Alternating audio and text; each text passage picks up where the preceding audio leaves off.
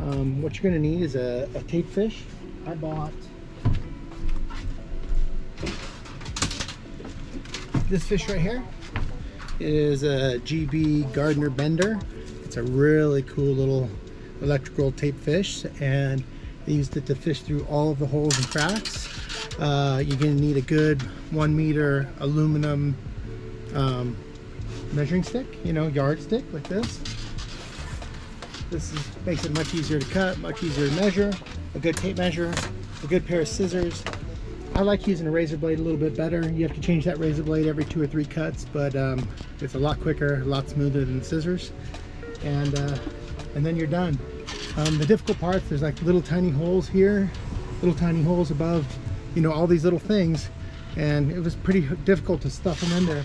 I used this to stuff inside the little holes, boom, boom, boom, and just kept pushing until everything was full. And then all I've got left is the headliner, and we're done. Hope you enjoyed it. Bye, guys. Before finishing the walls and ceiling, we ran the electrical wires for the lights and the fan through some plastic tubes from the ceiling down to the solar generator on the ground. We did this just in case we needed to replace something later down the road, because we thought it might be easier to run a new wire in.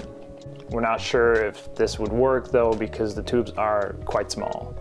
And for power, we're using the Apex solar generator by Energy, and it's easy to plug everything directly into it.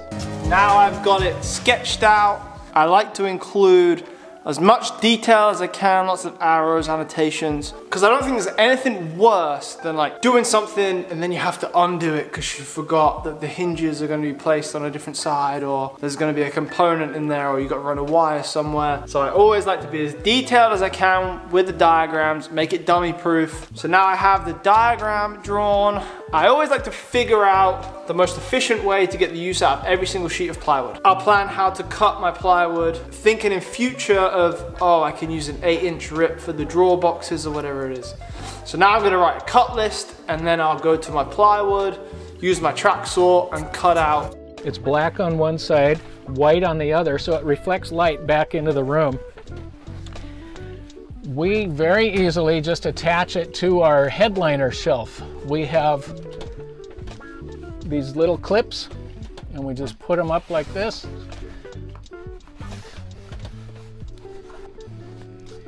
And then my sister-in-law sewed some black fleece fabric to the edge, and it goes on this Velcro we have over here. We tuck that up there, stick this on the Velcro, and just like that, in minutes, we have a blackout curtain, and from the outside, you can't really tell that there's anybody staying in the van.